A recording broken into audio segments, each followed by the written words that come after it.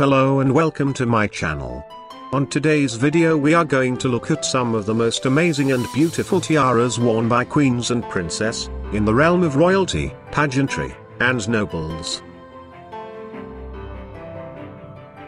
Throughout history, men and women of status have adorned their foreheads with various kinds of crowns and tiaras, which symbolized social superiority and power.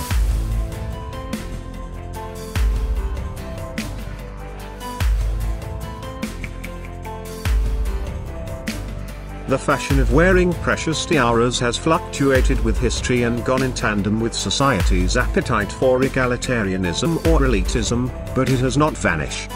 The downfall of many European monarchies might have diminished its importance, but curiously, the notion of elitism and dream of being a princess, even for one day, has continued to seduce generations, and tiara has remained in fashion, in its classical styles as well as in new art forms.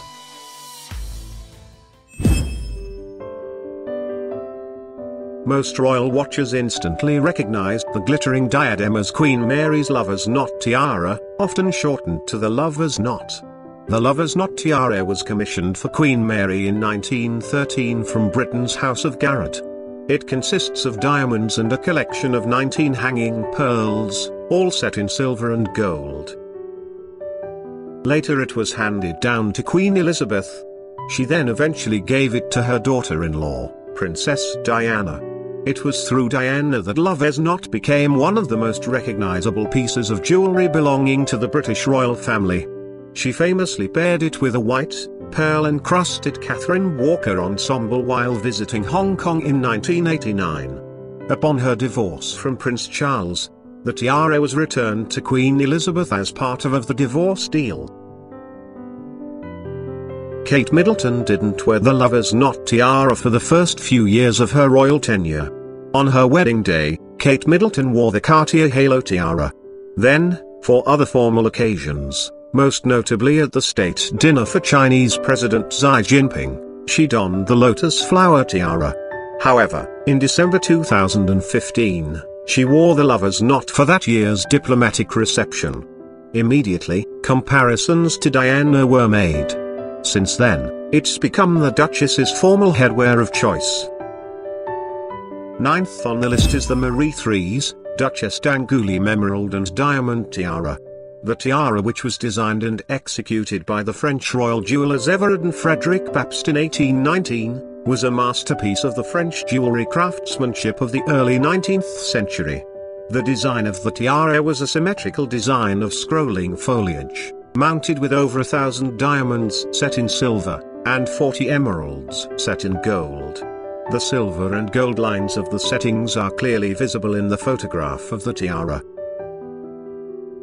The tiara survived the French Revolution and was hidden away together with other royal treasure. Eventually the tiara was sold in an auction to an English aristocrat.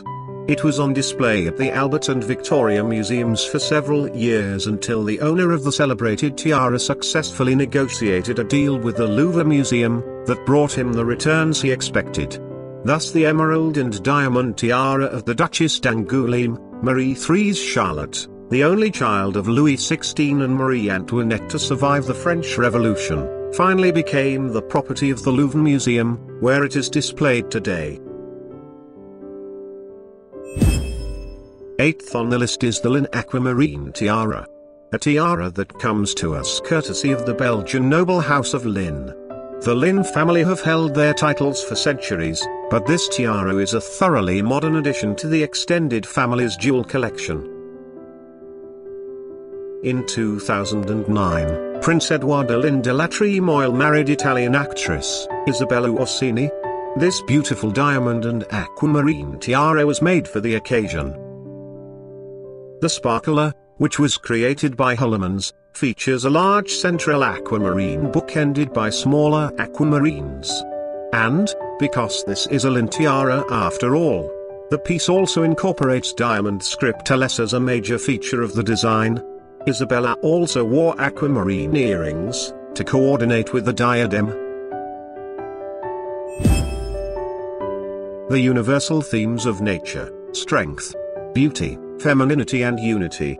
The Mwawad Miss Universe Tiara 2019 begun life like this, as inspiration. The designers was asked of crafting the extraordinary tiara embracing the values of the Miss Universe, and translate them to diamond-studded crown, that represent ambition, diversity, community, and beauty.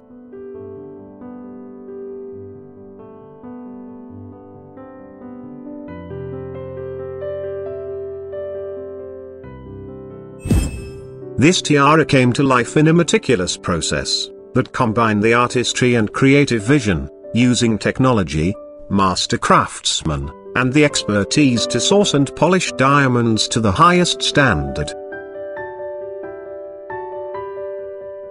The tiara's name, The Power of Unity, is meant to celebrate a woman for being complex, diverse, unapologetically ambitious, and strong.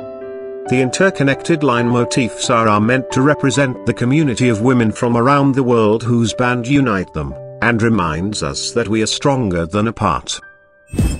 Sixth on the list is this beautiful emerald tiara from the collection of Princess Katharina Henkel von Donsmarck in the 1900s. I think it is difficult to exaggerate the importance of this emeralds. This is undoubtedly the greatest raw of original fabulous stones, 11 of them perfectly match. And what is extraordinary, is that, if you want to describe it to somebody, what color the great emerald is, you would point at these stones. They are like green berries, it's what is known as the old mine material. The emeralds itself is absolutely remarkable. It is estimated the weight to be well over 500 carats, which is a huge amount. They would have been mined in Colombia, probably in the 16th century, and they would have been traded with India. The emeralds are typical of a way of wearing emeralds in India in the 17th century, cutting them in a way of almost rolled pebbled beads, and characters will be drilled along the main axis, with this rather thick drill holes. So, one can easily imagine that this could worn around the neck by a Maharaja or a prince. And then, subsequently finding its way into France in the turn of the 19th century. There's really no period in European history where jewelry was more glamorous and more abundant than the better part of end of the 19th century. Prince Guido Henkel von Donsmarck was at that time the richest man in Germany and one of the richest men in Europe. In 1887 he married a Russian aristocrat, Katharina Sleptsov, and this tiara was commissioned for her as a gift. Donsmarck commissioned this tiara from Chormy. The design of the tiara, the base of the tiara, is typical of the late 19th century. Very delicate garden forms set in diamonds and studded with this large cushion pale yellow diamond, which contrast perfectly with the emeralds. Fifth on the list is the Queen Alexandra's kokoshnik tiara. There are so many reasons to love Queen Alexandra's kokoshnik. It's an utterly classic tiara from a design perspective. It's a literal wall of diamonds. It has a fascinating, Romanov-related backstory.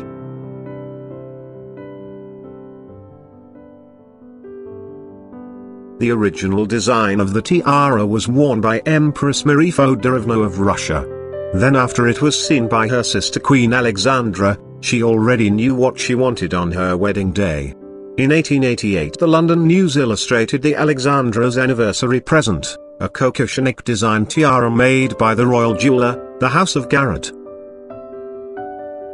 Like Marie Feodorovna's tiara, the piece was made of individual pave-set bars, though Alexandra's fringes were more rounded at the tip. Alexandra's kokoshnik featured 77 of these fringe pieces, and the entire tiara was packed with more than 400 diamonds. One of the tiara's first appearances at a major royal occasion came a few years later, when Alexandra wore the diadem at the 1893 wedding of her second son, the Duke of York, later King George V, and Princess Mary of Teck.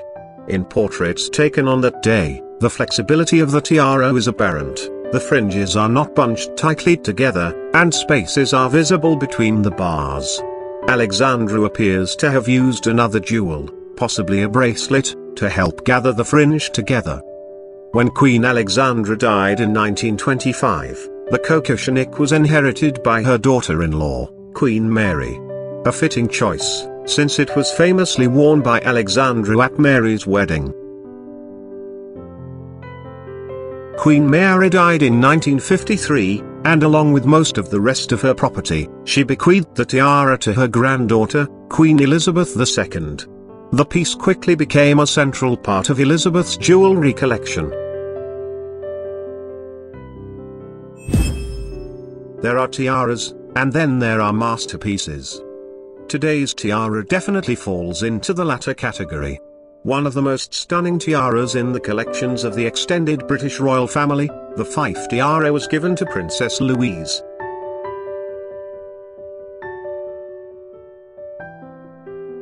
Princess Louise is the granddaughter of Queen Victoria, and she was the eldest daughter and third child of Albert Edward, Prince of Wales, and Princess Alexandra, who later became Edward VII and Queen Alexandra.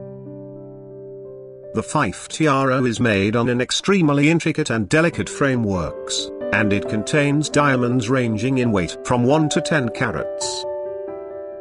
It was made in 5 pieces, and almost like one now.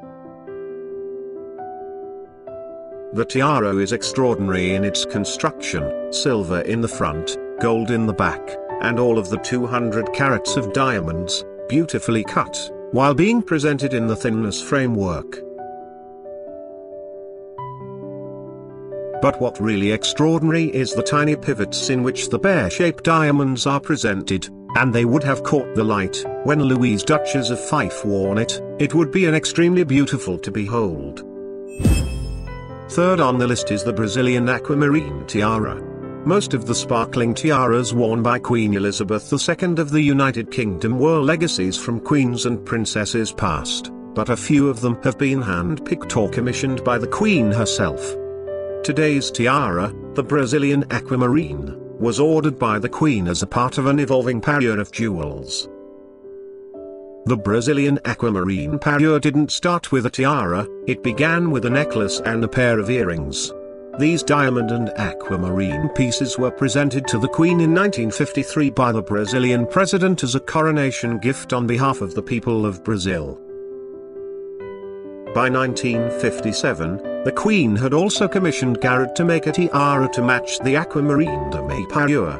The tiara featured an elaborate diamonds and aquamarine band base, with 3 aquamarine and diamond elements placed at intervals. The Queen has worn the tiara fairly consistently since its overhaul, even though it's now one of the tallest and most imposing diadems in her collection. The last time we saw her wear the tiara in public was during the Commonwealth Heads of Government meeting in Australia in October 2011. Queen Victoria and Prince Albert's shared love of art and design resulted in many an exquisite treasure, including jewels like her sapphire coronet and the oriental circlet. "Albert has such taste and arranges everything for me about my jewels," Victoria wrote. This Gothic-inspired emerald and diamond tiara is another example, a piece personally designed by Prince Albert and commissioned in 1845 from the London jeweller Joseph Kitching for £1,150. The tiara, nearly a full circlet in shape, has a base of cushion-shaped diamonds and step-cut emeralds topped by a graduated row of 19 inverted pear-shaped emeralds. The largest emerald weighs in at 15 carats. The tiara completed a parure of emeralds and diamonds previously gifted to the Queen by her husband, including a necklace with 9 clusters of emeralds surrounded by cushion-shaped diamonds, a pair of pendant earrings, and a brooch featuring a 20-carat emerald. Queen Victoria was thrilled with her emerald tiara gift, referring to it as a lovely diadem of diamonds and emeralds designed by my beloved Albert, and writing of her husband's wonderful taste in her journal. The family has allowed the tiara to be shown on exhibition, and, of course, has just now loaned it on a long-term basis to the Victoria Revealed exhibition at Kensington Palace alongside the Fife tiara and the Fife fringe tiara. The rest of the emerald parure is also on show, ready and waiting for your admiration. It already has mine. This is one of my absolute favorite pieces. Magnificent. This unique emerald tiara was made by Harry Winston in 1958 in advance of the marriage of the Shah of Iran and Farah Diba. Much like the Nur Orleans tiara, which was made in the same time frame for the same purpose, it includes a mix of diamond colors and incorporates old stones from the Iranian crown collection. The heart-shaped pointed base is made of a row of platinum set baguette white diamonds which sit underneath a double row of pink, yellow, and white diamonds. The brilliants are thought to be from the 19th century and Indian in origin. The largest two are 15 carats apiece. The top is set with 7 large oval and round Cabocan emeralds which are probably from South America and were likely cut before 1738, when Nadir Shah invaded India. The emeralds range in size from 10 carats each, for the two smallest, to 65 carats, for the large central stone, and are framed in diamonds thought to be from South Africa. The tiara may have been a signature piece for the Empress, but it belonged to the crown jewel collection and as such did not come with her when the imperial family fled the country in 1979. While they are no longer worn, the jewels are safe and sound and available for public viewing at the Treasury of National Jewels in the Central Bank of the Islamic Republic of Iran in Tehran. I hope you had a wonderful time viewing some of the most beautiful tiaras made for the royalties, nobles, and pageantry. It was a pleasure. Have a wonderful day.